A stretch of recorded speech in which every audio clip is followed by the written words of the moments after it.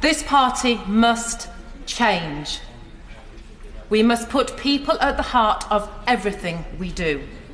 We must listen and build our policies from the ground up.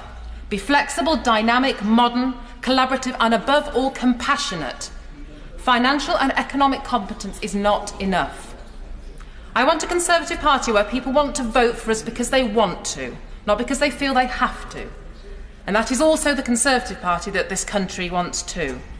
Right now, we are a long way away from that. But we have said that we have listened and that we will learn.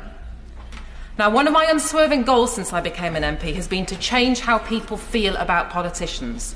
I want an honest, transparent, collaborative, respectful and positive kind of politics. So, Mr. Speaker, I can barely put into words my anger at the deal my party has done with the DUP.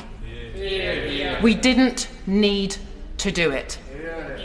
I cannot fault the DUP for wanting to achieve the very best for their residents in Northern Ireland, nor for their tough negotiating skills. But I must put on record my distaste for the use of public funds to garner political control.